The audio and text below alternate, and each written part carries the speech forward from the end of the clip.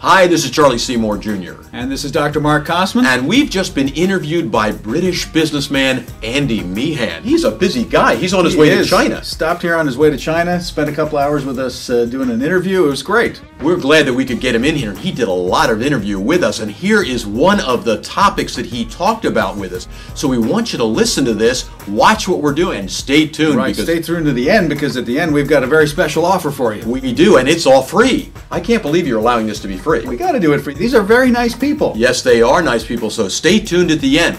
Get the answer for the question that Andy asked us, and stay tuned. We've got something special for you at the end.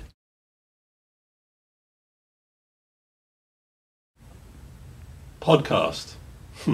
Now that's a term people hear all the time these days. So what exactly is a podcast, and why should a business person have one? Interesting. If you think of broadcast, which we all seem to know, and if you look at what the two components of that word would be, it means to cast out information in a broad way. Okay? When people started going to cable television, they started talking about narrow casting. Well, podcast started because of the iPod, took part of that and took part of cast, as in casting your net out there, and put those together. People often think of a podcast as being just audio, but there can be a video podcast as well. So it's getting something in rich media out to the public.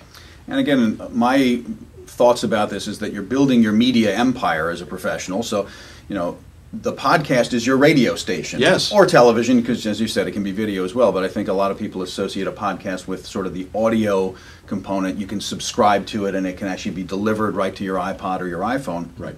But you know, your blog becomes your newspaper, your YouTube channel becomes your TV station, and to me the podcast is your radio station. And so this is your way to get information in usable chunks of information, you know, 20-minute chunk, so that people can listen to it while commuting and take some of that dead time in their lives and learn something, use it productively. It's just an amazing tool, and another way for professionals to kind of build this relationship, show their expertise, and again, collect more information that can be repackaged into a product as well. And they can always find out what we're doing when they subscribe to our website, because we alert them there. They can go to iTunes and subscribe to what we do there, so that automatically will go onto their iPhone, their iPod, whatever they're using to download podcasts. So it's a great way of taking information out, for us to get it out, for people to carry it with them. I'm always listening to something in the car. Sometimes it's things we do, sometimes it's things that other people do, and I've gotten them from their podcasts. Now, just in follow-up to that, you just sort of mentioned the idea that your podcasts are available in iTunes. Is that that may to some people seem like, well, you have to be a big company or a big guy to get your podcast on iTunes?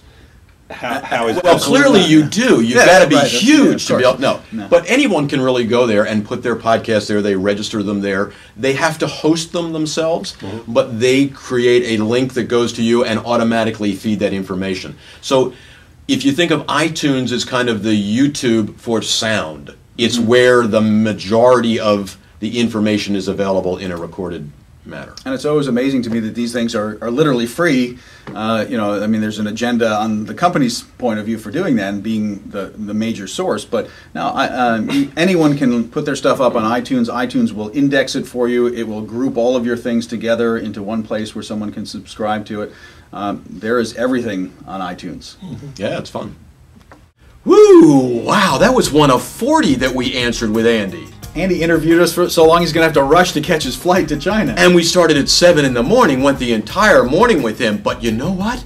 We have 40 of these that we want to give you free. Absolutely. We got them all packaged nice and neat for you. We had short answers on these because we had so much we were going to pack in on all these different topics. So you see that link down below? Right down there. Click that link that's down below. You get to have all 40. If you like that one, you get all 40 of these for free. Absolutely. Click on that link. We'll see you right on the other side. Sure, it's free. Go get these.